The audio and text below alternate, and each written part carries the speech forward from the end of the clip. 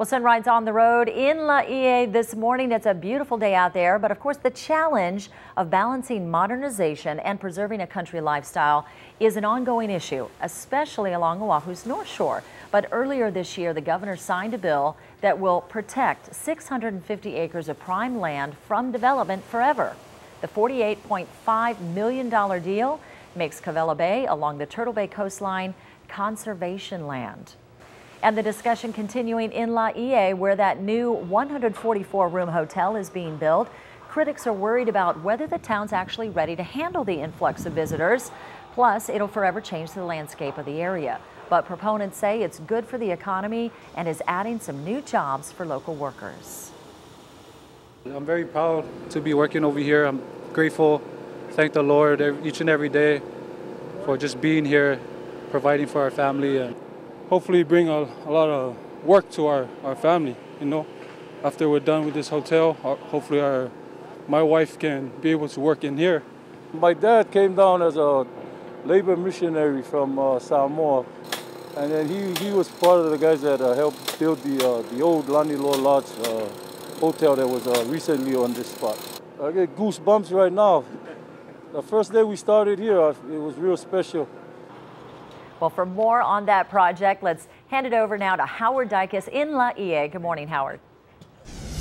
Hey, good morning, guys. Yeah, we're out live at Laie Point, and I'm here with Eric Beaver, who's responsible for the local property operations of LDS-held lands up here in this area. And so he's been the one who's been watching over the new hotel project.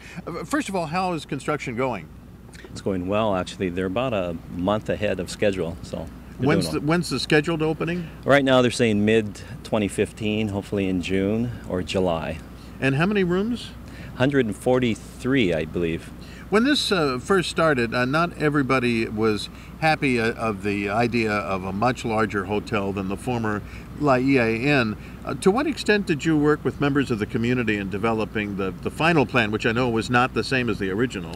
Yeah, I think, well, the first original plan called for 220 rooms. That's still permitted by the special management area permit. But the feeling was to start a little bit smaller at 140 rooms. That seemed to be the right model for the investors and the developer. And also it was a 4-story hotel. There was concerns about it being too high. All of us shared those concerns. So in the final plans, basically, we brought it down a floor, so it's now 3 stories, a little bit smaller. Did that have any impact on the cost of putting the hotel together? It did. Great impact. In fact, that was another reason I think the developers wanted to start with something a little bit smaller.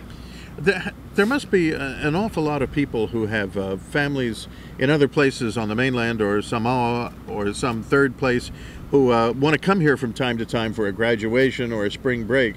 So I would imagine there's a fair amount of demand for rooms in this region. There is. I mean, obviously with the Polynesian Culture Center right next door, the #1 paid attraction in Hawaii, there is already a flow of people that come, visitors that come to the community. This gives them an option to actually stay in the community for another day or two, which is a great thing for our little local economy here. But in addition to that, the university, of course, has its events. The community itself, Laie has been kind of a temporary gathering place through the decades. And so whether it's students or missionary families or people coming to the temple, there's always going to be a need for places to stay. And so this provides a great opportunity for that. My friends in low places at Turtle Bay tell me that they've started to notice a trade in people who are mostly having their vacation in Waikiki, but they'll stay 1 or 2 overnights at Turtle Bay as a staging area for this side of the island. I could see where you might conceivably get something like that in this property. Without question. In fact, I'm sure our viewers could take a look behind us and see the coastline and the beauty of the area. So I think there are a lot of people that come to Hawaii that are hoping to see this and experience this rather than Waikiki, as fun as Waikiki could be. Right, and if somebody was staying overnight here, they could be here for this beautiful sunrise, and the vendors and restaurants in this area would not have to worry about everybody from Waikiki all arriving like 3 hours later after they've driven the long drive. Definitely, most definitely. So we're so excited about this. It's a wonderful opportunity for this community and for the people that live here.